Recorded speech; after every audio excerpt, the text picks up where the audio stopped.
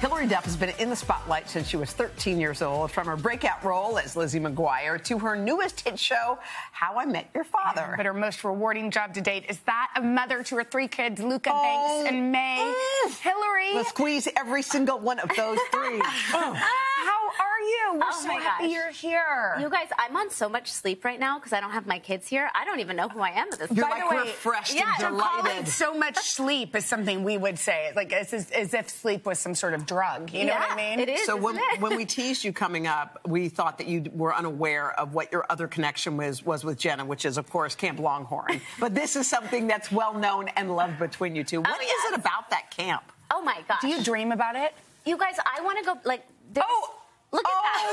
Oh my gosh! Look at that tattoo choker I have on. Oh, that's actually. I think that's back. It's back, isn't that scary? Wait, were you on your show when you were at Camp Longhorn? No, but I was filming. I did have jobs. There was one year where my mom came and picked me up. I kind of remember that. I filmed a job and then came back to camp. And I loved camp so much. And then when I started working, like, I couldn't go anymore, and it was so sad. But I have dreams. Like, I think for my 21st birthday, I was like, how do I rent out the camp? Yes. How do I go back? Like, I found myself there. Can we do that for our 50th birthdays? Hell yeah, let's do it. I mean, you'll be younger. You can say that.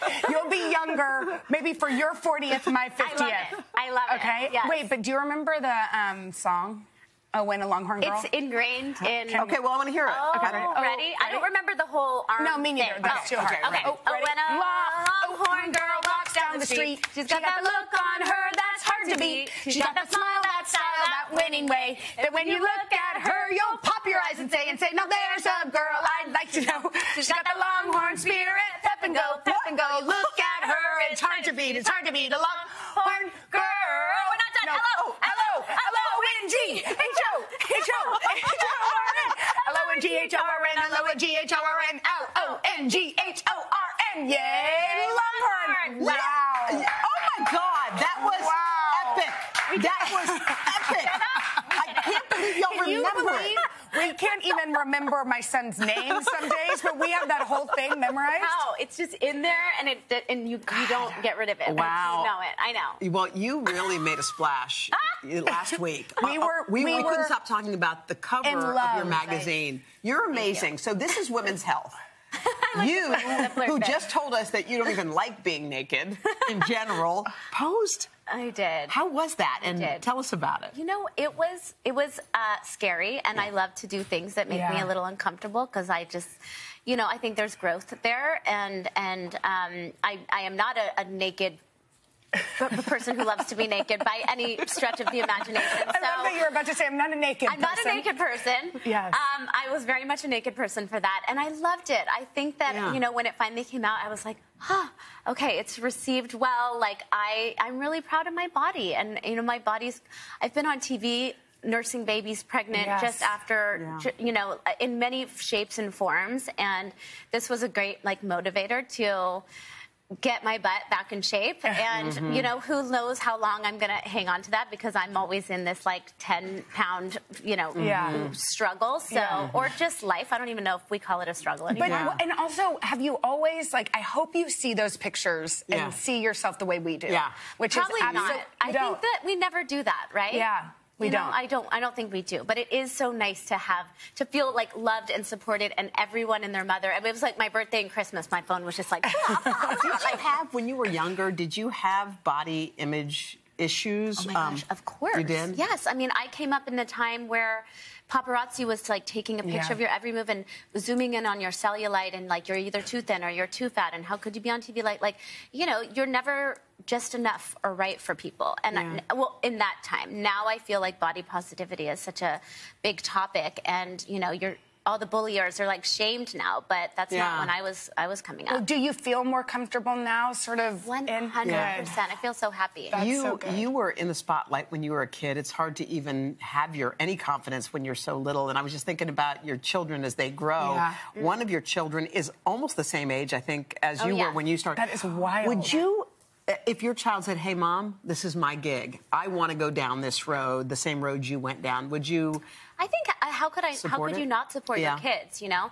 I don't think I would push them in that direction, but I really there's Luca. I really wanted it, and my mom, thank God she listened, you know, and really knew that I was serious about it, but I worked really hard at it. I begged for acting classes. I you know, begged to go to, like, random cattle calls where there's, like, 500 And you kids. lived in Texas, right? Yeah. Like, it wasn't like you were in L.A. where everything... You had to really work. Yes.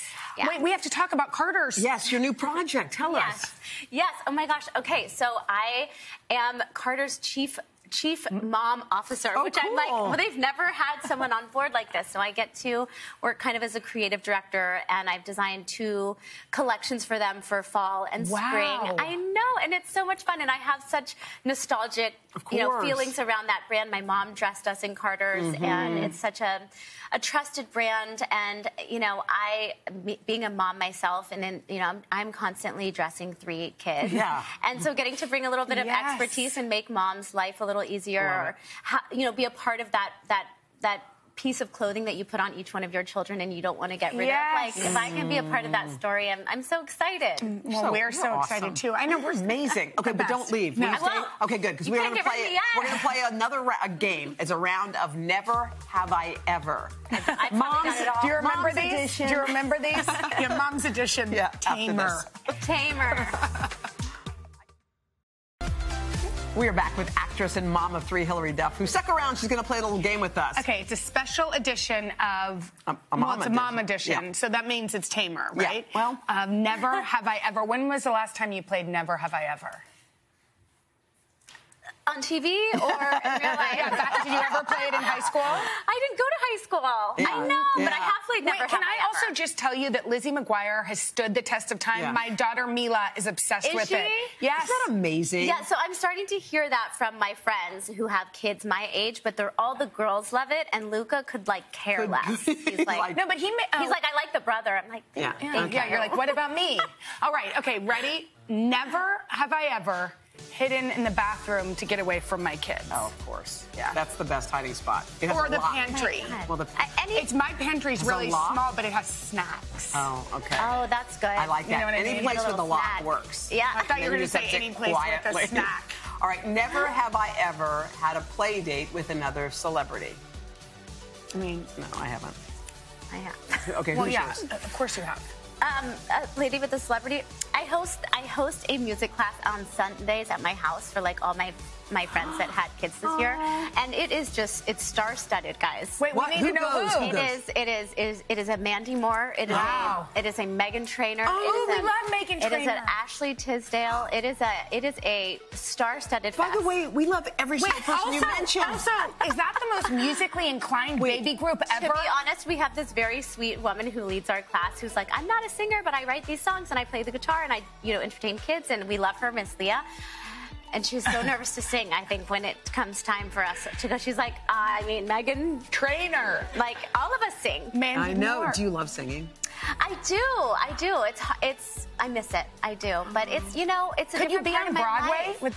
My dream is, like, in 10 years to be able to, like, move to New York and do Broadway. Yes. But you just said it. Can have play dates. All my kids are in school now. No, like, I can't do that. But you just said it out loud. That's what you just said out loud. True. 10 years. We're going to write it down. You know what Oprah says. Okay. You know, if you put it out there and manifest. Yeah. Right. That's what we're doing. Right. Okay, never have I ever had a kid throw up in the back seat and just kept driving. Oh, yeah. You have to.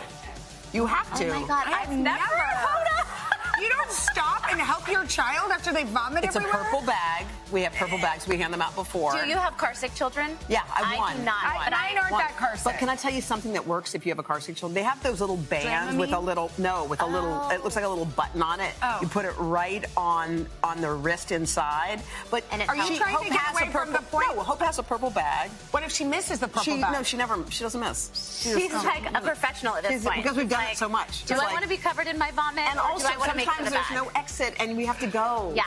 Yeah. I have a friend who has a car sick kid, and it's just like normal. It's normal, yeah. Yeah. Never have I ever licked my thumb and gotten gunk off of my kid's face, of course. Daily. Oh, what are you talking about? Yeah. And didn't you remember even my 10-year-old, and he's like, when your parents did that? Like, I used to hate that. Feeling their saliva on your... How many things do we do that we hated our parents did, and we thought we weren't going to do it? All of it. Everything.